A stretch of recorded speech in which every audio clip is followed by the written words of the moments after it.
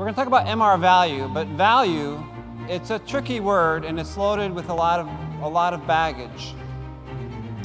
But today, starting this morning, I hope that we as a society can employ some devices to cut away that baggage and bring higher value to our work. There's always going to be a need for both targeted and comprehensive MR examinations, but I think we have this really big opportunity to reinvent MRI into a low-cost, high-value, disruptive technology that'll be a huge benefit to our patients. When we want to go someplace where the value of MR might be even higher, we must know where we are now. And I found that among these 22 responses I got from my about 50 questionnaires I sent out, they came from 15 European countries. And among these, there were at least about 40% in neuro and MSK indications where MRI served as a first-line investigation, which I think is already a good number.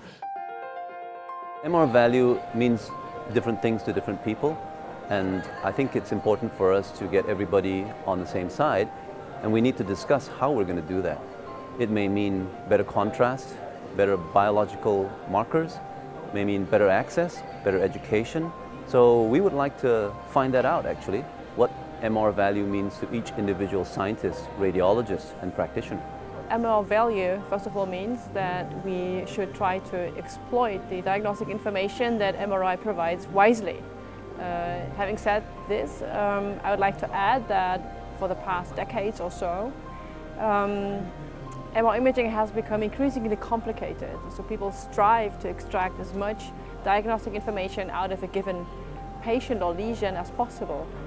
And that has contributed to the fact that, MRI is perceived as a very cost-intensive imaging method, a very expensive imaging method, which then restricts its use. So the MR Value Initiative, among others, aims at increasing access to MR imaging in general. There's lots of challenges, I think, throughout the world. Of course, reimbursement is very different in each country.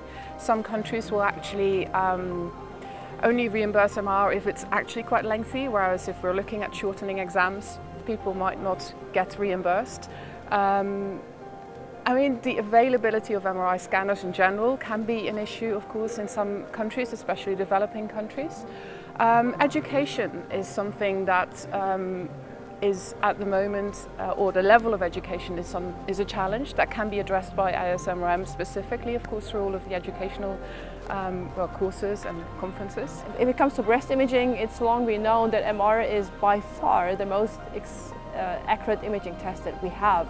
It is far more accurate than mammography or ultrasound or other new breast imaging methods. We left everything away and just focused on one pre, one post-contrast acquisition, and then saw how far we would get from this, and found that even with this very short abbreviated protocol that takes like 3 minutes in the scanner, we are able to identify breast cancer with the same diagnostic accuracy as with a very full lengthy protocol. The beauty is that also the reading time is greatly reduced. It takes only 3 seconds or so for an experienced breast imager to establish presence or absence of breast cancer. Think of abridging pulse sequence protocols, making it simple and fast in order to improve access to MRI, to use it as a first-line imaging method in many clinical scenarios, be it screening for prostate cancer, for HCC, or even in the emergency department. Asia is very diverse, and there's a wide range of different medical practices and diagnostic radiology practices, ranging from university practice to government service and private practice. Therefore, not going to be one size fits all, and we need to have a conversation about how we're going to improve things for each of those different niches. I think it will be important for ISMRM to reach out to the region, especially in the developing countries in Asia. I think a lot can be done, and a lot of good can be done to educate most of the practitioners, both the scientists as well as the doctors, the radiologists who are reading the reports.